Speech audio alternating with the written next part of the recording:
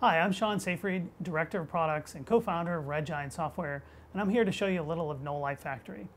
The Light Factory is a tool that generates light effects and lens flares. It was created by John Knoll, a visual effects supervisor at ILM and the guy that worked on Star Wars. He's also, by the way, the co-creator of Photoshop. So let me show you what happens when I add a flare to a scene. So I'm just going to do a little playback. This is something that I've already created, basically taking 3D text and then applying a flare to give it sort of pop. And you see this all the time on broadcast graphics. With the flare applied, you just get more sizzle to it, and you get more user interest as well. People really want to focus where those flares are moving. So I can also use this in a motion graphics context. So in this case, I've got a little scene that I built with a lighthouse, and I've got a couple of light rays coming out of the lighthouse. Now when I add the lens flare to it, I can also animate the brightness as those lights sweep through the scene. And I get much greater realism when I add Light Factory to this shot. So that's a little of what Knoll Light Factory does for your motion graphics. Now let me show you some of the features of the product. So I'm going to jump into my demo flares here. And I've already got my flare applied. But let me show you some of the 70 presets that we have in the library. So for example, when I choose the default 35mm, this is the kind of flare that you would get with the Panavision lens that John originally modeled for the program.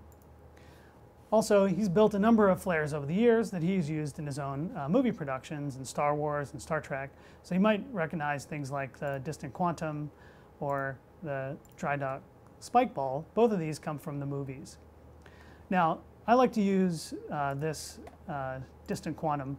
It has a really nice bright blue flare, and you can use it on text to emphasize text or to use it as a transition. And what I want to show you is the difference in performance between the Quadro FX 4800 rendering this scene and the CPU. Now, just to give you an idea, I'm not running on some low-end system here. This is an Intel Core i7 system, so it's pretty much top of the line. And I've got the Quadro FX 4800 running inside the system. So let's go ahead and run this little animation that I built using just the CPU. So here, I'm moving the flare across the screen. Could be emphasizing text or anything else. But you notice down the corner, I'm getting text in red that's drawing about 4 or 5 frames a second.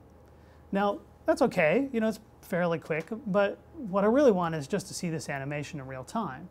So if I turn on my Use GPU switch, you notice the results don't change. The output from the Quadro is exactly the same as the CPU, but when I hit play, it just starts playing real time. And that's the kind of productivity benefit you get by having a nice high-end graphics card that means much faster performance. So now I can really judge exactly how this animation is looking, and I don't have to wait. And that's really the big thing when you're on a deadline or you need to deliver some graphics for a client. You don't want to wait around for plugins or the machine to process. You just want it to happen. And with the Quadro FX 4800, that's what you get. That's a little of Knoll Light Factory. For more information, go to redgiantsoftware.com or check us out on the NVIDIA website.